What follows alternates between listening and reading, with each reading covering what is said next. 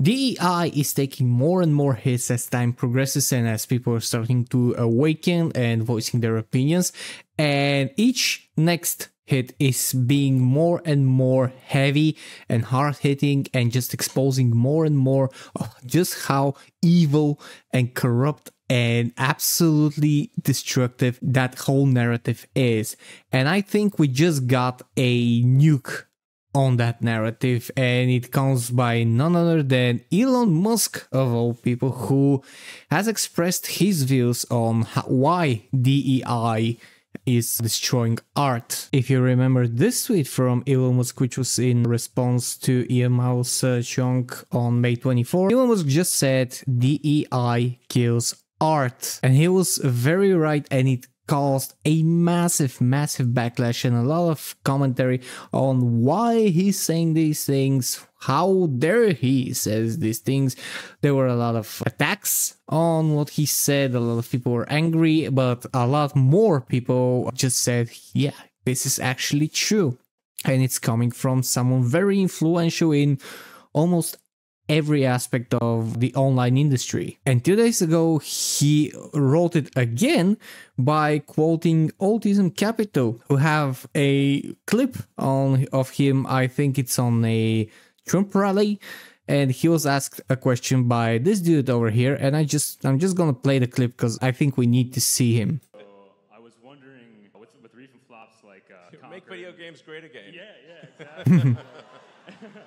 With recent flops like Conquered and Dustborn, games are prioritizing pronouns and things like that instead of actual gameplay. Yeah. So I was wondering, have you ever thought about making your own gaming studio and making an impact in the industry? Ooh. You know, if there's one thing I could say that would be a fun thing to do. That's actually an excellent question, because Elon Musk has been dipping his fingers into pretty much everything for a long time now, and he has a lot of different businesses, and he has expressed interest in just going in a lot of different directions with Tesla, with SpaceX, with that not a flamethrower, with now the Optimus robots, and let's see what he has to say. It would be to start a gaming studio, because I do actually intrinsically love video games, and I think actually if you apply sort of AI to video games, you could really make it just some incredible, make incredible video games. Agreed. So yeah, I think just generally for content, the problem with like the sort of DEI and the woke mind virus is that it kills the art. You know, yeah, it's just like as soon as when you can see something that is forcibly imposed on the story and it's discordant, it destroys the art, and now it's hard to enjoy the story. It kicks you out of the story because you can just feel that you're being lectured.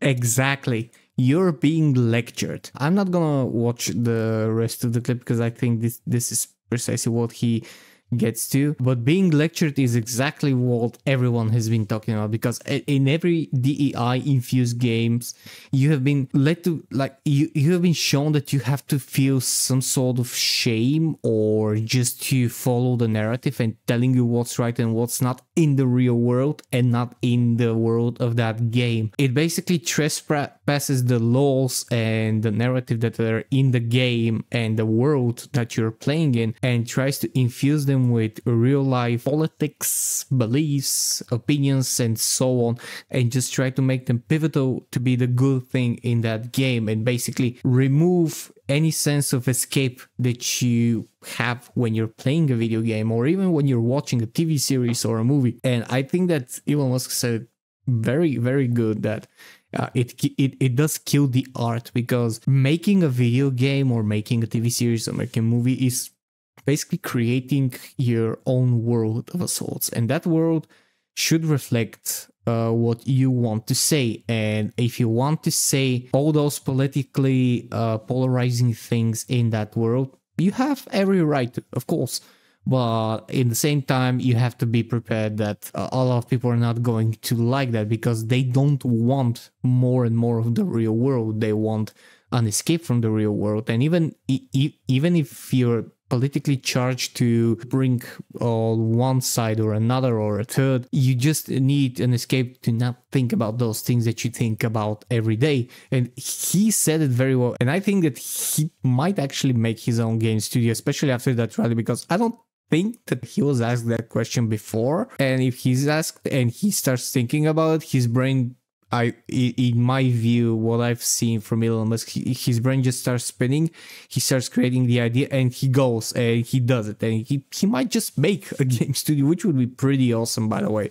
He's gonna make some outrageous stuff on that. That Park Place also covered that story of Elon Musk. And interesting thing that I saw there is that, let me just scroll down, is that it echoes what Tolkien said about in his old Fairy Stories essay, that he noted that the story maker is proven a successful sub-creator when he makes a secondary world which your mind can enter. Inside it, what he relates is true. It accords with the laws of that world. You, therefore, believe it while you are, as it were, inside. Exactly. That's why we love video games so much. I think video games in particular are exactly the final frontier of what your imagination can make. When you have books, you're basically hallucinating while flipping paper, which is amazing because you could do that and you can imagine the world in your sense, in your view. Then came the movies, and then you see that either your vision of what you thought that the world and the characters look like are represented well in the movie that you're seeing or in the TV series. And when it comes to games, then you have the biggest freedom that you can actually have in such an aspect. You can create your character in a lot of cases, or you can make the character that you're playing do whatever you like and progress in the story in a way that you wanted to progress, not in a way that was written in a book. And usually that's the best thing, because you can create your own ending to a story, so to speak. And having DEI and the woke narrative and Sweet Baby Inc. and all those companies that are trying to control the narrative, impose their views on games and change the games and ruin the games, as they're doing now with Dragon Age of Elgard, as they did with the Tales of Kenzara Zhao. I think I'm pronouncing that name correctly. And just continuing to basically bring companies to the ground. I think that what Elon Musk did is a very, very strong kickback to those companies, because his influence alone is strong enough to basically change a lot of stuff directly. And him saying that and him supporting that will get a lot of important people to rethink their positions and maybe, just maybe, start to communicate with their audience and their customers a bit more in order to save their companies and possibly rise up again as once great titans of media creation. I don't know if it will have such a great outpour and such a great effect, but I